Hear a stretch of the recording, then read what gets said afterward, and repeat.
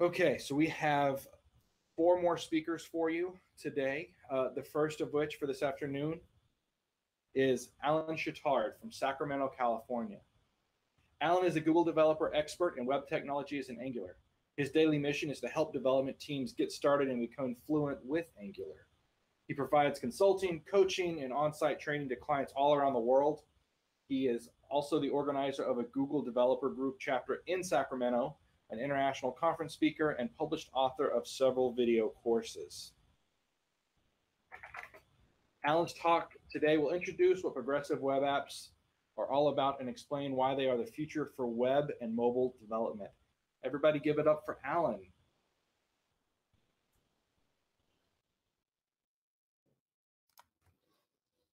All right, thank you, Max. So today I'm going to talk about progressive web apps, and I'm going to introduce why they are the future for web development. So Max said it pretty much all. He did the intro and talked about quite a few things about myself.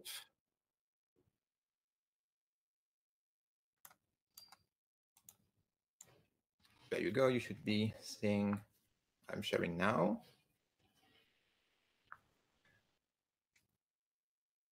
So Max said it already. I'm a Google developer expert in web technologies. More specifically, my focus is on Angular and Google Maps these days. I started working with AngularJS and front-end development a long time ago, back in 2011. And these days, my time is really split about 50-50 between consulting, so web consulting, for clients who are getting started with Angular and want to learn how to be efficient with web development. And the other half of my time is really spent on doing technical training with my website, angulartraining.com. So that's, speaking about Angular, blogging about it, online and on-site training as well. And I'm based in Sacramento, California, where I'm the organizer of the GDG Sacramento meetup group. So that's me. Now let's get into progressive web apps. So the first thing I'm curious to know about is, has anyone ever heard about progressive web apps? So if you have heard about that technology before, just hands up in the chat. Yeah, I can see a few yeses right now, so that's pretty good. Because sometimes when I do that talk, no one has ever heard about it. So that's that's great. So one term that people are usually more familiar with is responsive web apps, because responsive web apps have been around for longer, I would say, and the terms are kind of close enough so that people can confuse them from time to time. So responsive web apps are really all about having a web app that works nicely on a mobile device, meaning from a CSS perspective, the code is responsive and is going to fit nicely on your screen. Progressive web apps are more than that, and we're going to get into that in a few minutes. So a progressive web app is responsive, but it is also a lot more than just that. So my next question is, has anyone done a Google or other search engine search over the past 24 hours? So that's a silly question to ask, because usually, usually when I do that at a conference, everyone in the room raises their hand. We all use search engines every day. But the next question is slightly different. Has anyone been to an app store, so Google Play or the Apple Store, over the past 24 hours? And so I'm guessing less people would answer yes to that question.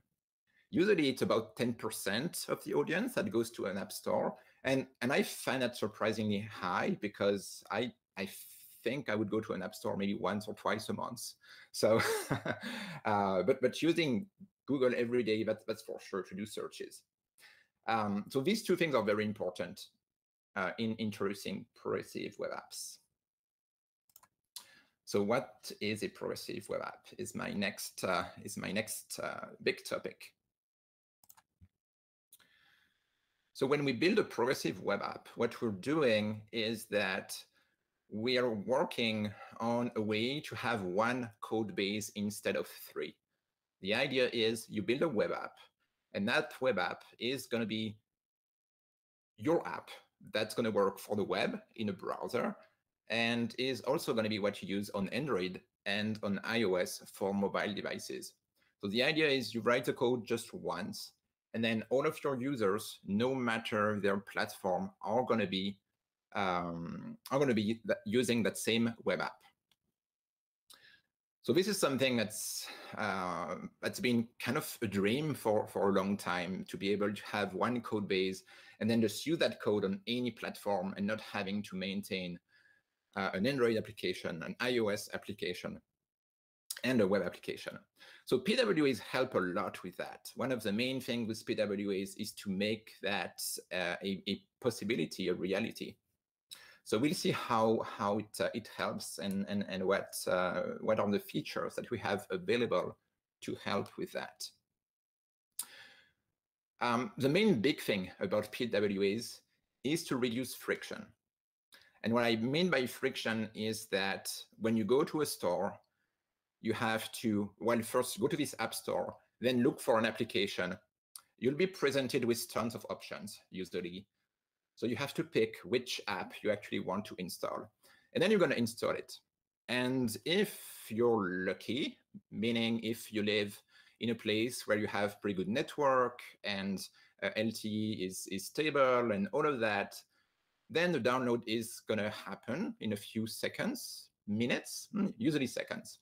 But if you're not that fortunate, which in most of the world is really not the case, people are still using 3G in a lot of different countries. When you're asked to download 250 megabytes of application code, that is just friction, meaning people can't do that, or it would take forever and they just give up. So regular native apps have that issue that they're huge. They're really huge. And it can be frustrating from time to time that, you know, a common example that happens to me all the time is I have my insurance company, and instead of sending me the documents, my proof of insurance, they say, hey, use our app. So I'm like, oh, okay, that's a good idea. I can use an app to do that. If I ever have to need that document, I could use the app and just put it up and I have the document. Well, the thing is, when you get to download the app, you realize it's at least 50, 100 megabytes of code just to show a PDF to someone. So that's a little bit too much. So regular mobile apps are big, usually, and that's an issue. That's a thing that can prevent you from having your application downloaded by users because they don't have the network, they don't have the space on their phone. That's also a thing that happens very frequently. In the US, people like to get the latest phones and they're fairly up to date and they have devices with tons of space. But in developing countries, that's not the case. They still have phones that we would have here 5-6 years ago. So they are more space limited. They have all of these restrictions that we don't have anymore. So as a result, installing big apps is a problem. And if we want to have an app that's truly easy to install for everyone, no matter where they are, no matter what their phone is, PWA is a great option. So the idea is, and it almost sounds too good to be true, when you use a progressive web app, it's win-win all over the place, in the sense that it's going to be fast for the user, it's going to be an easy experience, they don't have to go to an app store, and the download is going to be pretty much painless, because what you're giving the user is a web app. So if they know about your web app, it's because they are already displaying it in the browser. And if they're displaying it in the browser, they already have the code downloaded, which means they're all set. So PWA is really using the web technologies and building on top of that to make things even easier for us developers to make those apps accessible on all platforms. So this sounds absolutely great. I'm going to write my code in HTML, JavaScript, CSS. and everyone is going to be able to use it. And I don't have to worry about the app stores. So seems like something that everyone would want, right? and people wonder, well, is it just a marketing speech that you're doing here, or does this actually exist? PWAs do exist, and one of the most widely used PWA is this one. So this is the progressive web app from Starbucks. And when you think about it, a business like a coffee shop, like Starbucks, they want you to be able to use the app to order and to pay in just a few seconds. So for them, it's really super important that you don't have to download 200 megabytes of code and wait before you can do your order. It has to be instant. So a PWA, from their perspective, makes perfect sense. And there's a lot of use cases where we just want to get this app to show up, do something, and you're done. And you're not going to use it for a few days after that. So PWAs are fast. And so this one, the one from Starbucks, I'm actually going to show you a quick demo. Because by showing you a demo, I'm going to show you what a progressive web app actually does, what it can do, and what are the different features behind it.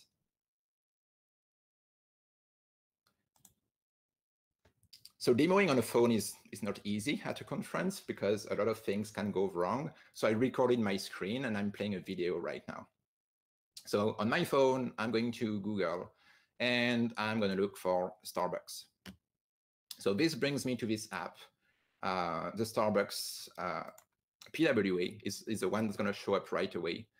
And you can see that at the bottom of my screen, there is this this kind of pop-up that showed up that says add Starbucks to home screen. So this is the progressive web app prompt that comes from that website. This is a website running in a browser, but now it is prompting me, hey, do you want to install? Do you want to add this to your home screen? So I'm going to accept that. I'm going to say, oh, okay, I use Starbucks pretty often. So I'm going to tap on that banner. And when I do so, I'm going to have a confirmation that's going to show up. There it is. Do you really want to add Starbucks to your home screen? Yes or no? And if I do it, then the install is happening in the background. And that install is really just adding a link to my home screen. So now I have the Starbucks logo in there. And that's my PWA installed. So it just happens in 1 or 2 seconds because all of the code is already there. And when I tap on it, you can see that the Starbucks app shows up again, but the rendering is slightly different than before because if you look at the top of the screen, there's no browser URL anymore. It is now showing up full screen. So I'm not running this in Chrome or in any browser anymore. This is the app taking its own entire space, just like a regular native app would do. The banner add to home screen is gone as well. And so I'm gonna toggle between different apps so we can see that even more easily. There you go. So now if I use the Android application switcher, you can see at the very bottom of my screen that there is a Starbucks app that is showing up. That's my PWA with the Starbucks logo and the theme, the green color and all of that. And on top of that, there's my Google Chrome, which still has Starbucks open because I went there earlier. But the app is now different. It's now separated from a browser, and it has its own life cycle, really. It's as if we took that browser tab and we turned it into its own app. That's really what it is doing. And of course, just like any app, you can kill it from here. So I could just close it, close everything, switch between those apps. And you can see that the behavior is really just like a native application. So now, next thing I'm going to do is just close all of my apps. So I just close the PWA. And I'm going to tap back on Starbucks. And when I do so, I'm going to pause. So I'm going to pause right now. Usually it's pretty quick, but I wanted to pause so you can see that there is a splash screen showing up with PWAs. So that's another behavior that a progressive web app brings to the table. You can add a splash screen with your logo, your text, your theme, anything you want to customize that splash screen. Usually it goes away pretty quick because, again, all of the JavaScript, HTML, CSS was already downloaded. So the app just shows up right away and is ready to be used. So from a user perspective, it's great. It's just super fast. You install in 1 second. You just load the application in 1 second as well. And that's a great thing. So these are the basic features that any progressive web app would have. So installability from a browser. So this prompt that's going to say, hey, do you want to install this PWA on your device? Then you have this shortcut. It's really a shortcut on your home screen to navigate back to that application. And then you can have some. So we'll get into the more advanced features very soon. But these are the basic characteristics: using the splash screen, loading full screen, showing up on the home screen of your phone. Once you have that, you have a progressive web app. And what's important to remember is that all of this is just HTML, JavaScript, and CSS. There is no native code here at this point. And I just use basic HTML, JavaScript, CSS, and so did Starbucks for their own PWA.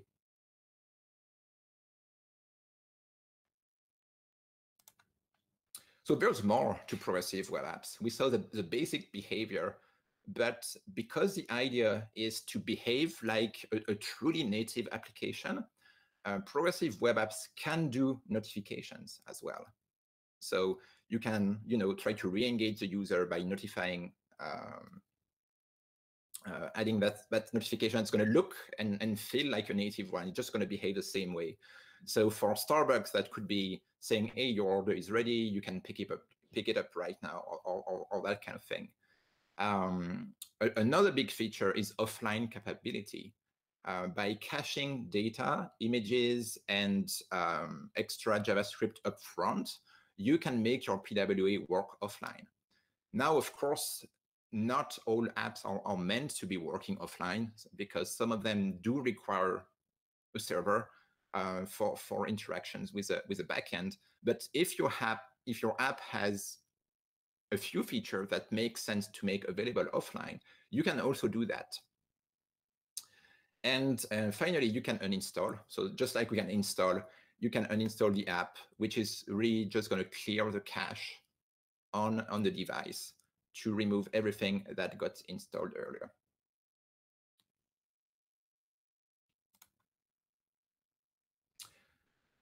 So now that we saw what a progressive web app looks like, I'm pretty sure that you want to know how do I make one? what is required to build a PWA? Because this sounds great. So how do I get started?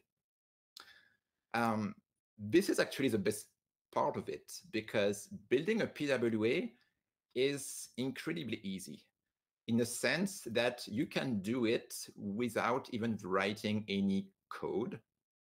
The bare minimum required for a progressive web app is two things. The first one, a manifest file, so a manifest.json, which is really going to be a config of what the PWA should look like. So it's really giving a name to your app, giving an icon, defining how what the splash screen should look like, what are the colors that you're going to use, the theme, all of these different things. Do you want your app to show up full screen or just like a regular browser application? All of this sort of information, that's what's going to go into manifest.json. If you have that manifest and you add it to your web app, so in your index HTML, you would just have a reference to that manifest.json. Just like you reference external CSS or JavaScript, you would load the manifest.json. And then the browser is going to recognize that. And as the browser sees that manifest, it's just going to enable all of the features that we just saw. So the install prompt, the splash screen, the icon, everything just comes from that manifest. There is a second thing that is required. So the manifest in itself is going to enable these features if your app is running on HTTPS. And that's the other very important thing that is absolutely needed. If you want a PWA, you need a certificate on your backend. You need SSL, you need HTTPS. If you just do regular HTTP, then the browser is not going to pick up the manifest JSON, and it's not going to enable that behavior. So that's the two things that you need, HTTPS and manifest.json. If you have these two, you have a progressive web app. So this can be done in 5 minutes, really. We'll see a few tools that can actually help generate the manifest JSON. But that's all you need. These two things, you have a PWA that can get installed, splash screen, all of that. If you want to get into more advanced features, then you are going to need a service worker. A service worker is a script. So this is JavaScript code that you can set up to do all of the caching. So if you want to do offline with your app, you would write a service worker that is going to specify what you want to cache. So this CSS file, this font, these images, these data requests to the backend, all of that, I want it to be cached. And only the service worker can do that. Same thing for notifications. If you want to do the native notification support, it would have to happen through that service worker. Because the nice thing with service worker is that it is going to run in your browser, kind of like a background process. You can really think of a service worker as a script that's always there in the background, and that can send requests to your server, even when the user is not using your application. So that service worker could poll your server, ask for some info, and then show a notification, even if your app is not actively running in the browser. So these are very, very powerful things. And if you're not familiar with the idea of the service worker, I'm pretty sure that you've seen that, you've at least seen one in action recently, because over the past couple of years, it's become very popular for blogs or news websites to just ask you, hey, do you want to get notifications from us? And if you say yes, then the service worker is going to get there, is going to basically poll their backend in the background and send you a notification, hey, we have this new post that showed up, hey, we have this new article ready for you. And all of those features rely on service worker. So you can use service worker without a PWA. It doesn't have to be just for a progressive web app. But usually, progressive web apps are a nice addition. Service worker are a nice addition to a progressive web app because of the offline capability and the native notifications.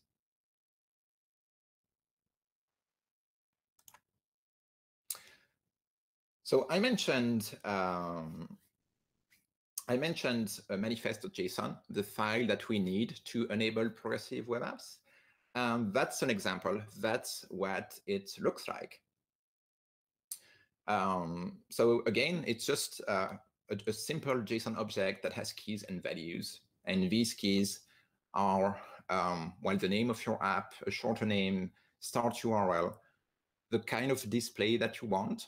So here it is set to standalone, which means it's going to show and behave like a standalone native app, as a background color to use for the splash screen and the header, the description of your app, and then a set of all of the icons that you want to use. So all of you can add as many sizes and definitions as you want to support ultra high def screens or smaller phones as well. And that's really the only part that's kind of native, having to provide all of these different icons. You don't need to provide hundreds of them, by the way, just one or two can do. It really depends on how good you want them to look like on any sort of device. So this manifest JSON is a config file, really, keys and values. And if you want to create your own, you can use a generator. So there's this one, which comes from Google. So appmanifest.firebaseapp.com. If you go there, you can just enter a bunch of values and then click a generate button, and you have your manifest.json. So that's as easy as it gets. You fill out a form, click a button, and you can download your manifest that you just then include to your index HTML, and you're all good to go. You have a progressive web app.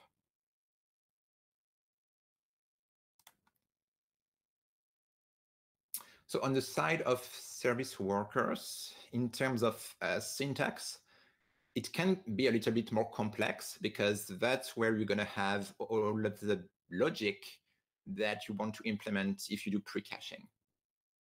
Or while caching alone, or pre-caching, which means fetching data and images upfront so that the app would keep working if you go offline. So in that code example, we see a first block where we define a bunch of URLs that we want to pre-cache. So here the index HTML, all of the styles, and a demo.js. And then the service worker has its listener code that is going to make sure that everything gets installed. And once the app is ready, add all of the pre-cached URLs and try to download them and cache them. So writing a service worker can be complex. There's a lot of things you can do with service worker. And in terms of syntax, it can get a little bit tricky, which is the reason why there are more and more libraries to help with this. And one of the most popular library used to date for this is called Workbox. So Workbox is a library that has all of the let's say, shortcuts to help you with the boilerplate that would be needed to write a service worker. So Workbox knows about pre-caching, runtime caching, all of the different strategies that you want to use for caching, such as, do I try to get new data every time I'm online, or do I just always use the cache? How often do I want to refresh that data? Once a day, once a month, never? That's up to you. You can define all of these strategies, and Workbox enables all of that in a pretty straightforward way. Routing, background sync, debugging, and yeah, basically brings a ton of features on top of service worker to make it easy to create your own service worker and build some features on top of it.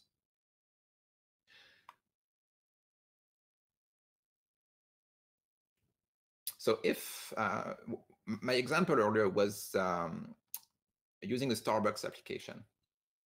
So if we want to take a look at how they've done it, you can go to that website, app.starbucks.com in your browser.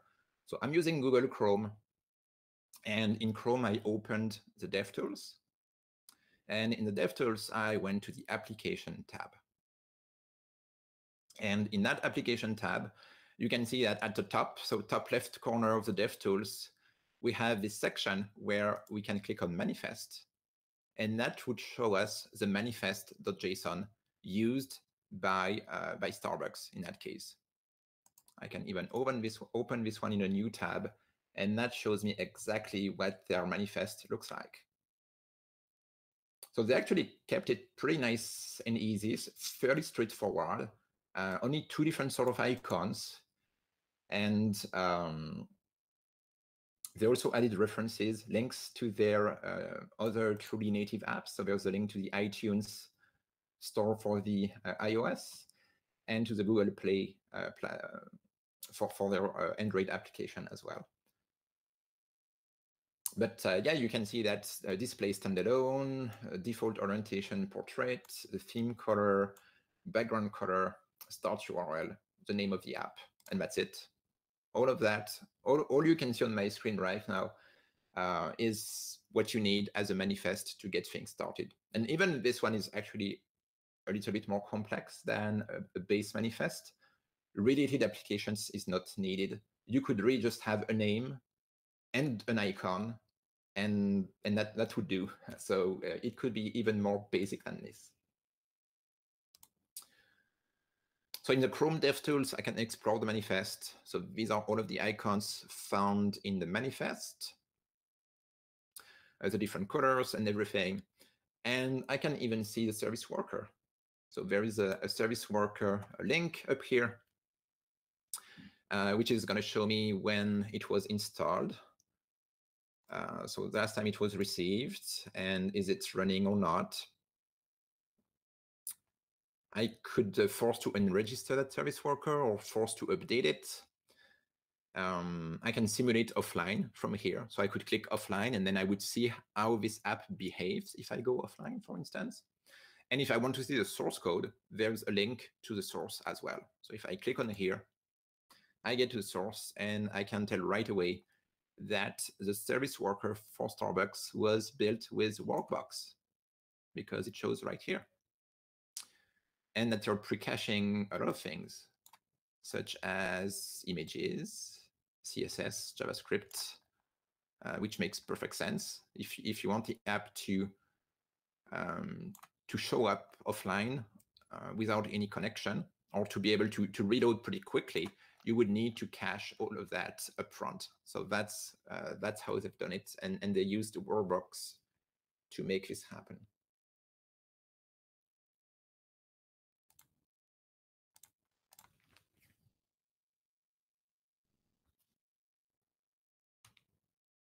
So another feature I mentioned earlier was notifications.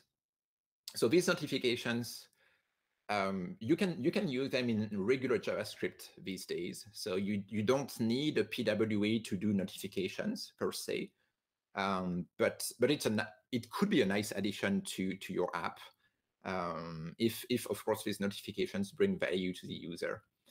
There's a website that you can use. So this one up here is a notification generator that shows you all of the options available to play with notifications in a browser. And you'll see that it's actually quite a lot. There's a lot of options here.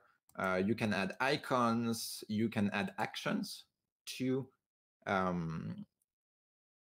notification. So buttons like yes, no, or okay, cancel, those sort of things. You can make the notification silent. You can decide what happens when the notification gets closed as well. So I encourage you to take a look at this website and play around with it. Try to customize the notifications, and then you can click the display button down here, and it would show you the notification in. So if you're using a web browser on a PC or laptop, you would see the native operating system notification rendering for that. If you're using it on your phone, then you would see the native behavior for your phone in here.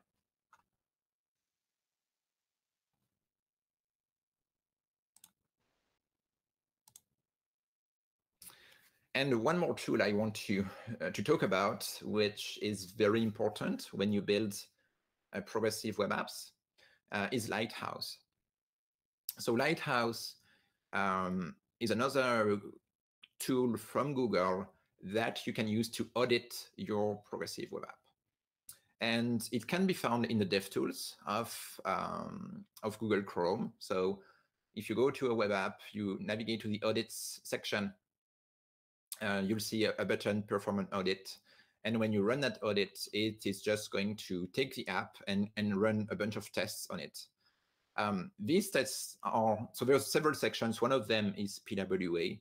It's also going to test your app for search engine optimization, speed, all of these different things that you can think of to make your app better. So if I go to Google Chrome and navigate to audits,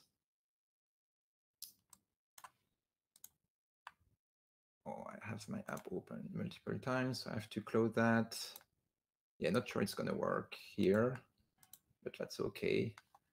Yeah, looks like I have this open in too many different places, so it's not going to run the report, but that's where you can find it. So in your DevTools, you go to audits. This is the Lighthouse tool, and it can run reports on all of these categories. So performance, PWA, best practices, accessibility, and SEO. And the nice part about Lighthouse is that it's going to give you a score on all of these categories. And if you're doing something wrong, it's going to tell you exactly what to do to fix it.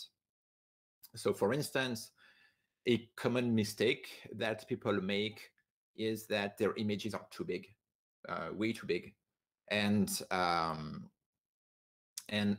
this would catch it and say, oh, this image here is like 5 megabytes. You have to do something with it because it would never load on a smartphone or those sort of things.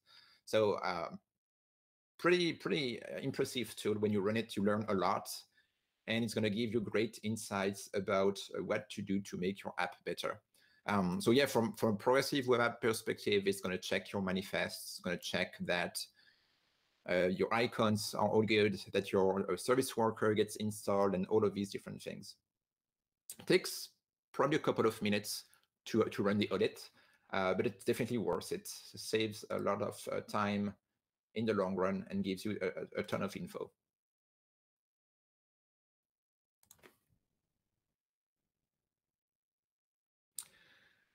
So the title of my talk was Are Progressive Web Apps the Future? And the thing is, they are still work in progress in a sense that not all browsers support progressive web apps right now. It is getting close to it.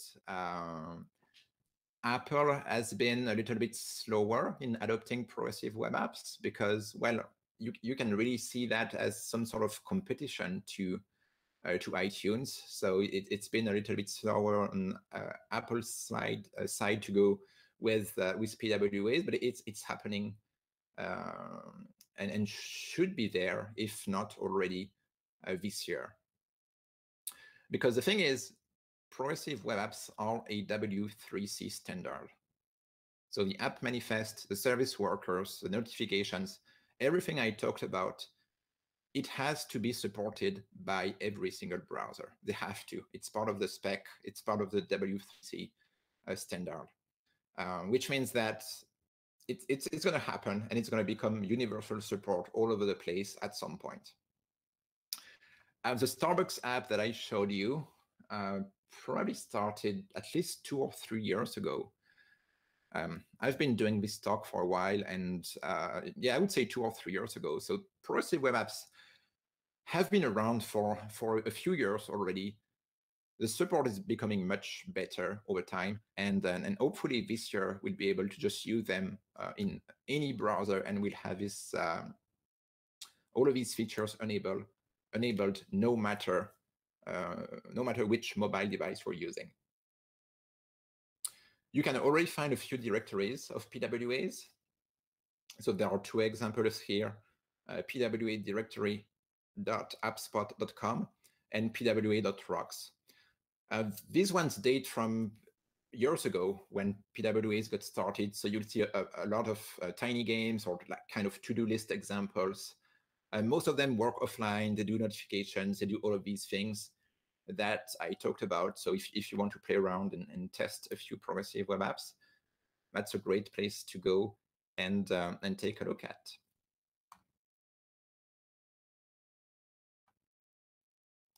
All right, that was my last slide.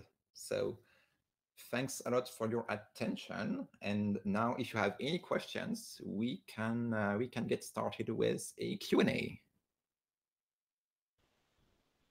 Awesome. Thanks, Alan. No problem. All right, questions. One sec, coming right up.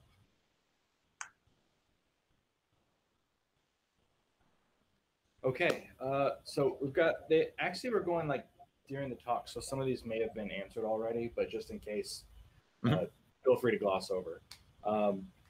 So up first, is there a specific technique to force PWAs to update when new versions of the application have been deployed on the web? Yeah, so that's a very good question, because one of the things when we cache data is that we want to be able to reset that cache, and we want to be able to say, hey, we have a new version of the application. So there are techniques, and Workbox does provide support for that, where you can basically add a prompt that would tell the user, hey, we have a new version of the app. Do you want that new version? And then they would accept. And if they do accept, you would download the new version of the app, and all of that would be done by your service worker. So if you look at the Workbox documentation, they have ways to do this. I use Angular a lot, and I know that the Angular integration for progressive web apps does that pretty much automatically. So you can just have that support out of the box for free as well with Angular. I never wrote the entire thing from scratch, but it's possible to do that too. So there's definitely options to be able to say, hey, I want to reset my service worker, download a new version of the app. And you can either prompt the user or make it automatic. It's really up to you. Gotcha. So kind of going into that, what is actually downloading when a user starts adding something to the home screen? It depends on what the service worker for the PWA asks for download. So usually the bare minimum would be the index HTML, the JavaScript and the CSS, but the service worker can decide to cache hundreds of images or make some API requests to cache that data in the background. Because the thing with a service worker is that it's really a proxy between your browser and the internet. And that proxy decides what to cache and when. So you can decide to just, get tons of data and pre-cache it so that when the user gets to that screen, everything shows up already. So really, in terms of caching, the bare minimum would be HTML, JavaScript, CSS for the current page, but there's no limit in how much you can, well, there are limits in terms of size of how much you can download up front. But yeah, depending on your app, you can really get creative and download a lot of things up front. Gotcha. So it's at the app's discretion. If deleting the app is basically clearing the cache, does that mean that the PWA could be uninstalled via a user cleaning their system cache? Yeah. So if you go to your browser and clear the cache for this app, you would lose the service worker, you would lose the data and everything associated to it. The shortcut on your home screen would still be there, but when you tap on it, it would basically trigger a re-download of everything. So you can uninstall the app just like you would on a regular phone. So just the way you would uninstall an app on Android and iOS just works the same for a PWA. But yeah, there is this extra thing that the user could go to their cache, clear everything, and they have a new blank state for their PWA. That's a possibility, yeah. Okay. So can PWAs access location services? If so, how do you write code that works between both iOS and Android platforms? Yeah, that's an excellent question. And the thing is, if you look at where the web is going these days, all of the new JavaScript APIs that were released over the past 2 to 3 years, they are all about doing exactly that, giving JavaScript access to things that were usually just for mobile devices. So location, accelerometer, orientation of the device, even Bluetooth. So Bluetooth support is now in JavaScript. You can do Bluetooth from your PWA in JavaScript. So all of these things that used to be 100% native, now we have access to that in JavaScript. And the web is going more and more in that direction. So in the long run, the need for truly native APIs is going to become maybe not zero, but for most PWAs these days, or most native apps, I don't think you would really need anything native anymore because JavaScript can do so much. So location, definitely, that's the easy one. Yeah, you can even go with Bluetooth. So with Bluetooth, the sky is the limit, right? You can connect to any device that's Bluetooth enabled and do a lot. That was actually our first talk of the day, was about using the Bluetooth API. that dovetails perfectly. Yeah. So kind of going along the line of mobile platforms, have you ever heard of NativeScript? And if so, how do you think of that in contrast to PWAs? Yeah, so NativeScript is different in the sense that you build a web app using JavaScript, HTML, CSS, but a NativeScript compiler is going to turn that web app into a native Android application and a native iOS application. So there is a compiler, there is a process to turn your code into native apps, which means that you still need to publish that code to the app stores. And so you get your true native apps with NativeScript, even if what you're writing is JavaScript and HTML and CSS. The upside is that if you're familiar with web development, it's pretty easy to get started with NativeScript. The downside is you're limited to the components that NativeScript gives you. So in terms of UI, you're going to be restricted to the native, let's say, buttons or tabs or UI elements that NativeScript supports for both iOS and Android. So if you want to be truly creative well, you'll be limited in that way. You have to use their own components and APIs to build everything. But it's a pretty good solution. I like it too. If you do want these apps in your store, then NativeScript is a great way to go about it. Yeah. Gotcha. Is there an approximate limit on initial download size for PWAs, and is this limited? Is this device dependent? So yes and yes.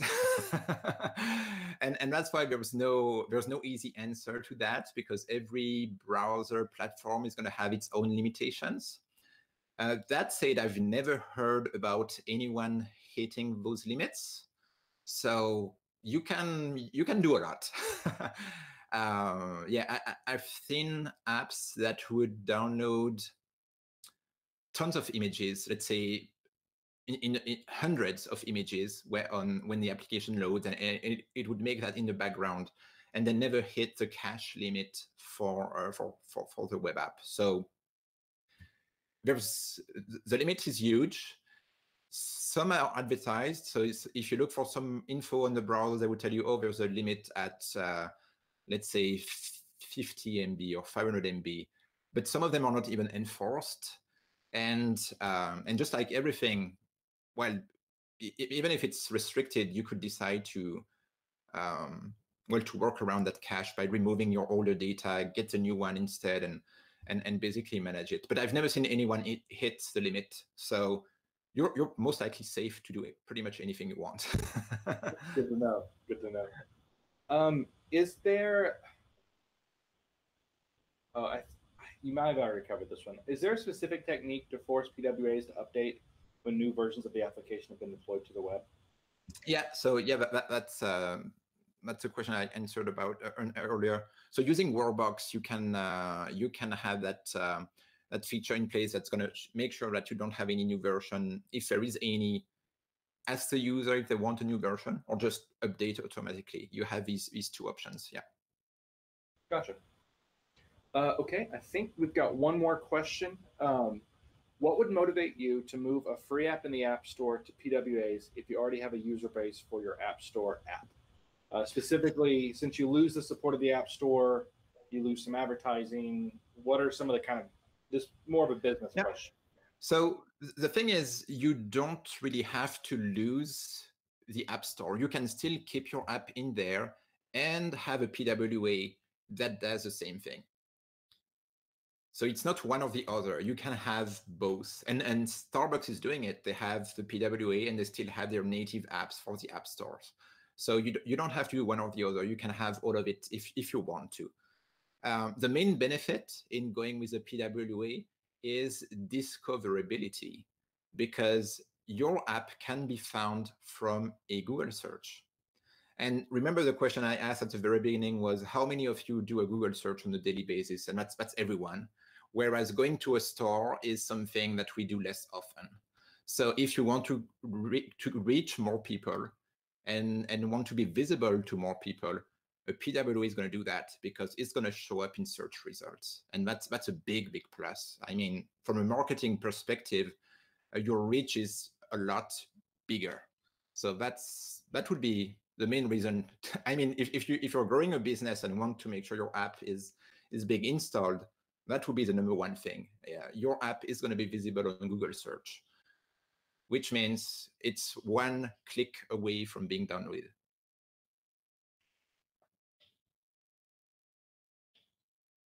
Okay. Well, thank you so much. Where can we learn more about you or find you on the internet? So on the internet, you can find me on Twitter with my Twitter handle, and I blog on blog.angulartraining.com. So these are the two main places where you can find me online.